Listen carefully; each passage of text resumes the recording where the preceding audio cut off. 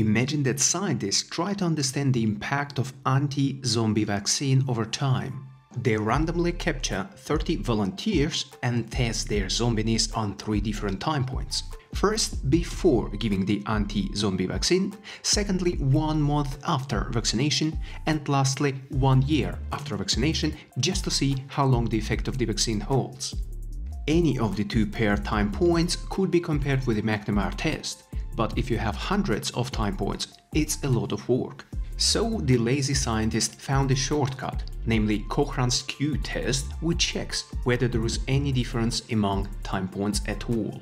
For that, they gathered all time points below each other to create only 3 variables: the vaccine time points themselves, the test results, and finally the ID of each individual volunteer, which helps not to mess things up. Cochran's test is useful because if there is no difference between hundreds of time points, it will give you a high p-value and you wouldn't need to compare hundreds of time points among each other pairwisely. That saves time. However, if Cochran test is significant, we need to compare samples among each other pairwisely with McNemar tests. But what does Cochran test actually do? Visualizing the data helps to understand it better. Cochran's Q test looks for differences in proportions of 3 or more paired samples, in which the same individuals appear in each sample. So the null hypothesis for Cochran test is that the proportion of successes is the same for all groups, while the alternative hypothesis is that the proportions differ for at least one group. Visualized data already shows that there is a difference in proportions. We just don't know whether this difference is significant. That's why we need to conduct a test. For that, we'll use Cochran Q-test function from our statics package, which needs only 2 arguments: our data in a lazy long format and the formula, which takes the outcome on the left side, which needs to be binomial and mutually exclusive, for example, plus and minus, yes and no. Time points will get on the right side of the formula, and the ID of each volunteer after a vertical dash to make sure results don't get messed up between individuals. Since the results are significant, we'd need to conduct pairwise McNemar tests. And luckily for us, our statics package provides Pairwise McNemar test function, which does just that, and needs the same 2 arguments, data and formula.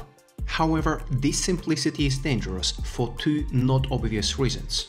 First, the function uses continuity correction by default, which was shown to be very conservative by several scientific papers.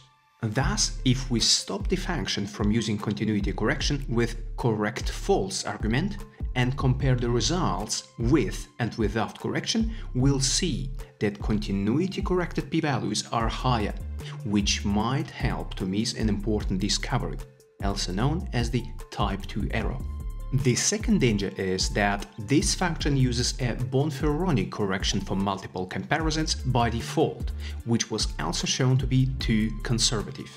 A correction for multiple comparisons is important though, because otherwise we can discover nonsense, also known as the type 1 error. Fortunately, Pairwise McNemar test function allows to change the method easily, and if we use whole method, we'd see that the difference between month and year becomes significant. So let's make final conclusions. A very small p-value of the general Cochran's test allows us to reject the null hypothesis about similar proportions, in favor of the alternative hypothesis that proportions between time points differ. The consecutive pairwise McNemar tests show that the vaccination significantly reduces the proportion of zombies as compared to not vaccinated people, and that we need to refresh the vaccine because the proportion of zombies 1 year after vaccination significantly increases again. But if we would use a Bonferroni or continuity correction, we would think that 1 vaccine is enough and would increase our risk to become a zombie. So, as you can see, using right statistics is healthy. But you might have wondered what to do if the outcome is not only plus and minus, but has more levels. Well, then you can use Friedman test, which you can learn more about from this video.